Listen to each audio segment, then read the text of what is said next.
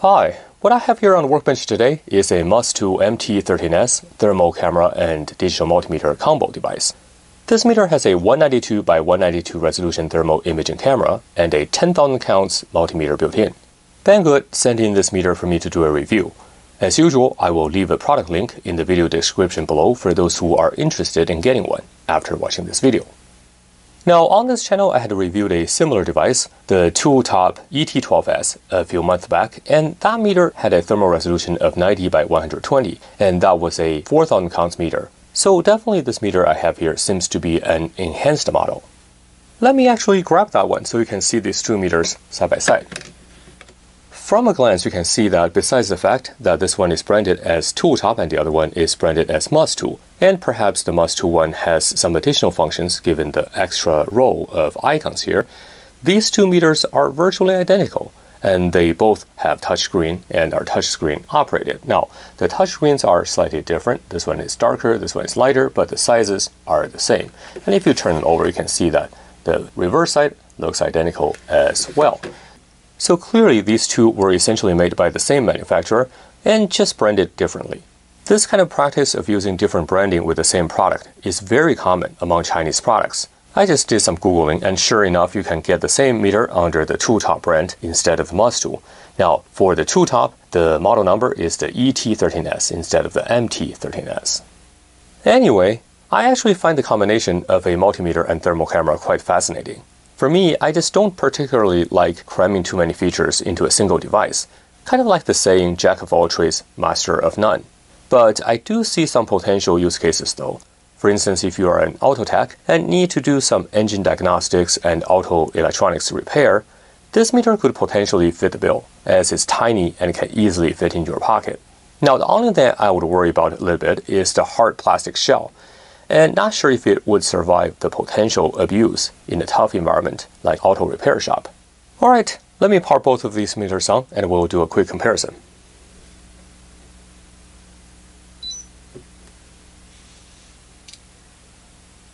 As you can see by default, the meter boots into the infrared camera mode, and for the MT13S, it definitely took a lot longer to boot up compared to the ET12S.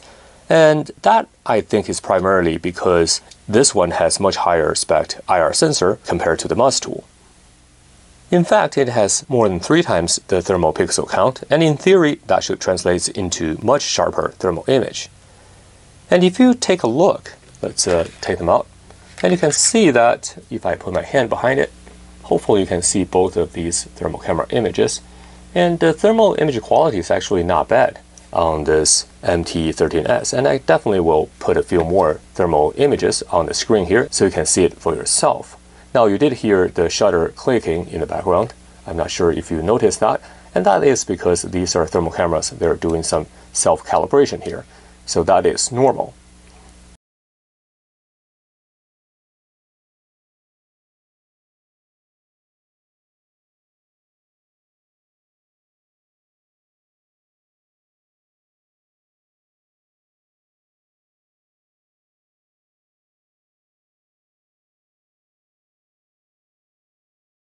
Now, of course, you can't compare the image quality to a dedicated thermal camera of similar thermal resolution, but what do you expect from a tiny, lightweight multifunction device like this?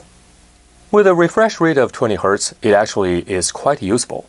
Of course, we don't have any specifications for the NETD or noise equivalent temperature difference for this meter, but for the price point, I think this level of performance is more or less to be expected. The internal storage is only at 3.5 megabytes, and I calculated based on the images I took, it is only sufficient for holding up to 40 images, give or take, which is not a lot. But I suppose you can always move the stored images onto your computer through the USB interface, and the meter does show up as a USB drive when the USB connection is turned on in the manual. And if you take another closer look, you will see that the user interface is ever so slightly different, and we also actually have a real-time clock here by the look of it. So this is definitely an improvement over the older model. While we're still in this thermal camera mode, let's actually take a look at some of the settings here. So to get to the settings, I click on the gear icon, and I go to IR camera. Oh, it seems we do have a few more options here. So let's actually take a look at the older version here. So let's go to IR camera. Yeah, you can see on this 13S we now have different color palettes. We have a few more of them. And perhaps the most important one is that we now have different temperature levels, high and low and auto. In the 12S, we only have the update speed. So I assume this temperature level is for selecting the temperature range you are currently measuring. Let's change it to high to see what we got here. So let's go back. And now we're supposedly measuring a higher temperature range. Now if I put my hand over here, of course it's calibrating. It looks like it's a little bit more grainy now. And let's take a look at the background here. Yeah, you're not able to see much. So this is definitely for higher temperature range. Now, if I take a look at the manual here, it actually didn't say much about where the cutoff temperature is. You can see here the temperature range is -20 to 550 degrees, but it did not tell me which range is for what. Now, if past experience is any guidance, that cutoff is probably at around 200 degrees. That's just my guess. So let's go back here and let's change it back to low. And let's take a look again. So the thermal camera does take a few seconds, as you can see here. Let's take a look at the background. Now you can see a lot more details. In my opinion, the thermal camera is a huge improvement compared to the older version. As you can see here, not only the resolution is higher, but also the image quality is much better. You can see on the right-hand side, the 12S, that is much grainier compared to what we got here. So this is definitely a lot more useful, as the 192 by 192 resolution is fairly decent. Alright, now let's take a look at the multimeter functionality. And by the way, you can choose to boot into either the thermal camera mode or the multimeter mode when initially powered on. And given that the thermal camera mode is on the slower side, especially during the boot up time, if I were using this meter, I would set it default to multimeter mode, as that is probably the mode I would be using the most. So let me just show you the setting here. So to change that, I can go up here and change to system settings, and you can see here the power boot, that's really your boot up mode. Right now it's set to IR camera. We can change it to multimeter, and the next time when we boot up, you'll be directly going into the multimeter mode. So that is the setting here. And of course, to switch to the digital multimeter, we can just press the IR DMM button here, and that will get you into the DMM mode. For the MT13S, the multimeter has been upgraded to 10,000 counts. So it will definitely be a lot more useful than the 4,000 counts found in the ET12S. Now I have to say that the UI seems to be rather crowded. You can see here we have a lot of things going on here, and this is especially true if you compare that to the UI display on the 12S, as we do have a few more functions. So that actually added an additional row of touchscreen buttons here, and everything seems to be a little cramped. And you can see the actual display for the digits are actually even smaller, I think, compared to that on the ET12S, because now we have these extra buttons. The same comments I had with the ET12S is that the leads supplied are angled, and because the jacks are on the side, it does feel a little bit awkward when plugged in. But it would be nice if they could supply some straight leads instead of these angled ones.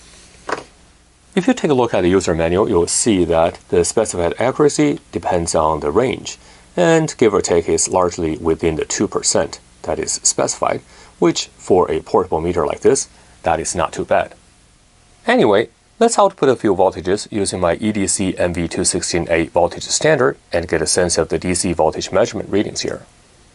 Currently, the voltage standard is outputting 100 millivolts. Let's hook it up.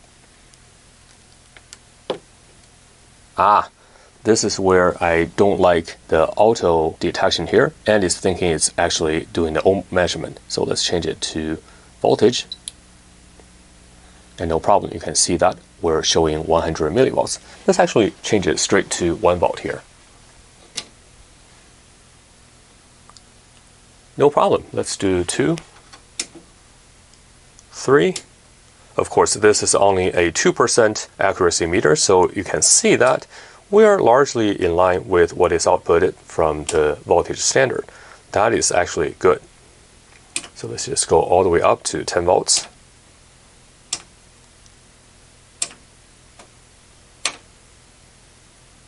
As you can see, the display update rate is actually quite fast, which is definitely not bad. Now, the bar graph is a little bit distracting in my opinion, as it pretty much has the same update rate as the actual display. You can see there's a huge delay here, and definitely it's not that fast. So in my opinion, it actually doesn't serve the purpose, as you won't be able to tell the fast changing voltage measurement even with the bar graph here. Another thing I noticed is that in the millivolt range, for some reason we don't get the last digit here. Now, this is in auto mode, and if you take a look at ET12S, you can see that the millivolt range has a 0.1 millivolt resolution, whereas here we only get down to 1 millivolt. Now let's actually take a look to see if that is a setting issue. And by the way, this meter can support manual ranging as well. So let's actually go to the settings here to see if we can figure out. So let's actually change that hold button, change that to range mode. So at least we can see if we can change the range manually here. So let's do range. No. So this is interesting. This meter has a higher count, but at millivolt range, it loses 1 digit of resolution. That is really unfortunate. And as we have discussed before in the ET12S review, you can see this meter also supports charting capability here. Now, if we come here, you can see that we can start the charting by press the play button, which is not very obvious, but that's the way you do it. And you can see that the recording had started. Of course, when you're done, you press the stop. If you recall, in my review of the ET12S, I complained that the meter was not able to export the capture data, which makes the data capture pretty much useless. Now, in this case, because they have implemented the data export and save functionality, I think this will make this functionality a lot more useful. Now let's take a look at the AC measurement. And I'm just going to briefly measure the mains voltage. And take a look here. So this is a mains voltage. And you can see it's at 118 volts, no problem. And the measurement is actually pretty fast, as you can see here. The auto ranging is definitely on the faster side. One feature added in this model is the non-contact voltage detection mode. So let's actually take a look at how well it behaves here. So here I have a live wire, and I'm rotating it, and you can see that we are able to pick up on this end. This side has the live wire, and this side has the neutral. So that is no problem, but the sensitivity is definitely not as high as it should be. But nevertheless, if you are close enough, you are able to pick up the live wire here. Alright, now let's take a look at the resistance measurement mode. And for that, I'm switching to ohm. Let's first short out the leads. And we're getting roughly 0 ohm reading. So okay, so let's actually start with a 1K resistor here.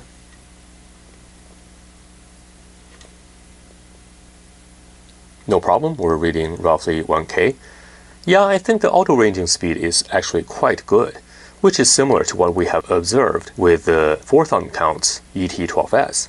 Now, I think the ohm range definitely deserves a big thumbs up, given the measurement speed here. So let's actually take another look with a 100 ohm precision resistor here.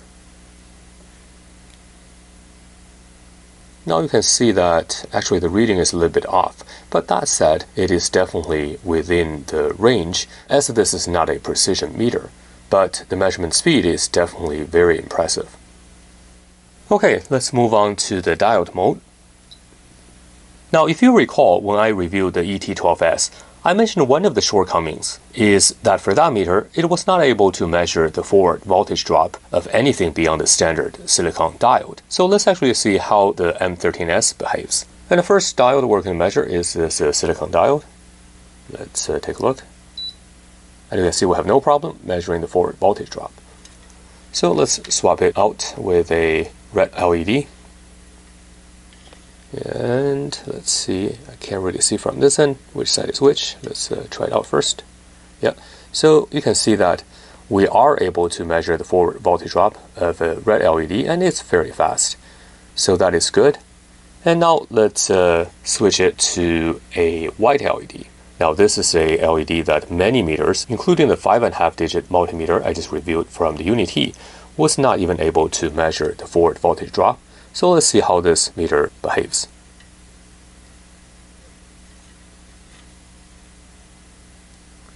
And you can see, let's do it this way. And as you can see, we're actually able to measure the forward voltage drop of a white LED. This is excellent. Let's now take a look at the capacitance measurement mode. Now, I'm glad to see on the spec the MT13S supports up to 99 millifarads. If you recall, the ET12S only supported up to 100 microfarads. So the extended range definitely makes this meter more attractive.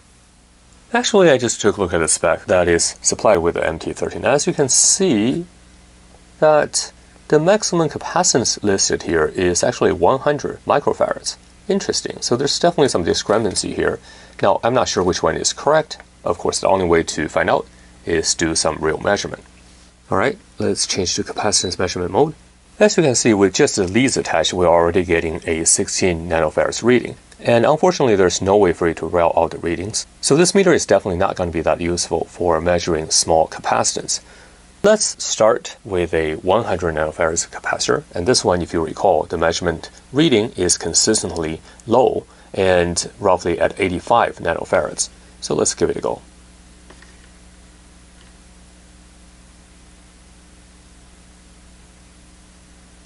So I think the reading actually is on the lower side.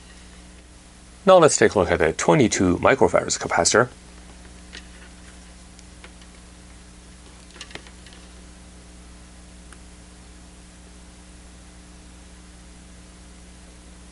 It's measuring 19. That shouldn't be a problem, but the speed is definitely quite slow. Next, let's figure out whether the spec maximum measurement range is whether 100 microfarads or 99 millifarads. For that, I'm going to use a 1 millifarads capacitor, and this one you can see here, 1000 microfarads. And if the spec is indeed only 100 microfarads, then we're not able to measure this capacitor. So let's actually take a look and verify the spec.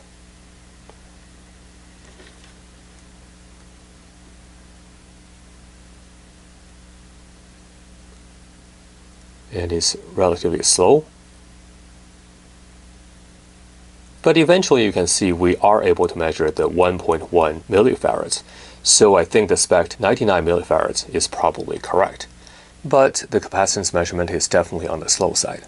And now let's take a look at the continuity test. And if you recall, the continuity test on the ET12S was not latched. So let's take a look at here. So it is actually pretty fast, and now this is definitely latched. No problem. Now, I'm not sure why they bothered to include a dedicated temperature measurement range, as the temperature you can see here is displayed as secondary in all measurement ranges. But let's take a look here. As you can see here, in this temperature measurement mode, you actually don't get that first decimal reading on the main display here. So to me, they probably should have just removed this option from the manual. And that's pretty much all the functions that you can find on this meter. Let's take a brief look at some of the settings here so that we can see what we got. So this USB mode, that's actually for you to connect to your PC, as we mentioned earlier. And the storage, you can see here, we have like 10 pictures here. That already took up 25% of the usable storage here, and you can see the storage now is only 77% because we only have a 3.5 meg storage on board. And we do have, you can see here, these are some of the data logging we did earlier. And for the multimeter mode, let's see. We can select a default mode. Right now it is set to auto, but I find it quite annoying as we have shown earlier. I'd rather put directly into DC measurement mode instead. And for this hold and range button, you can define it to be either hold or range. I prefer to set it to range. And what else? We can do a system setting. You can select the auto time off and shut down. And let's see here, backlight. Right now we're at 60%, which is bright enough already. Anyway, so that's pretty much everything that is on this meter. Now I do want to open it up and take a look inside briefly, but I don't anticipate too much change. from the overall design we found in the ET12S. Of course, the warranty has been voided. As you can see on the silk screen here, the PCB was actually made by Fieldtech. As expected, the layout is largely the same, and on this side you can see there's not much to it. There's the LCD screen. Let me just pry it open a little bit. You can see that underneath there's nothing else. And let's flip it over and take a look at the other side. This side of the board does look slightly different compared to the ET12S, as that is to be expected because we have a different IR sensor and we have a different DMM chip.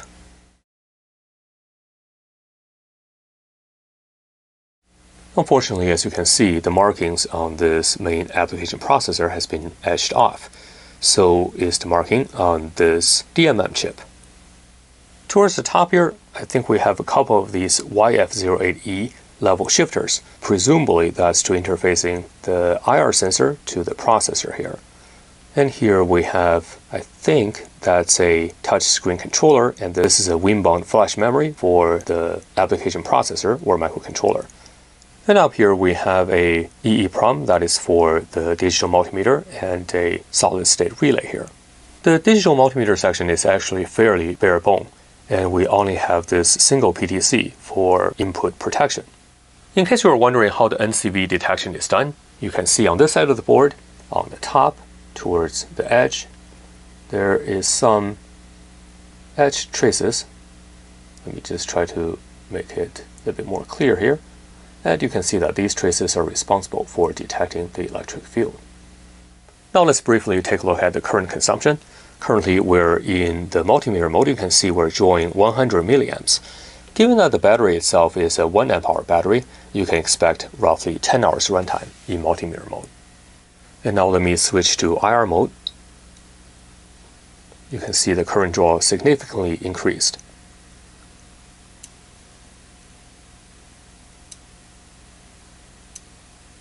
So we're drawing about 250 milliamps, give or take. In this mode, you can expect it to run for about 4 hours. Anyway, I think the combination of a thermal camera and a multimeter is definitely interesting, and certainly it has its own space in the market. Compared to the ET12S I reviewed a month ago, I think the MT13S has made significant improvements over that version, and only costs slightly more. I hope you enjoyed this review. If you liked the video, please don't forget to give it a big thumbs up, and remember to subscribe to the channel for more videos like this in the future. Your participation makes videos like this possible. Thanks for watching, and I will catch up with you next time.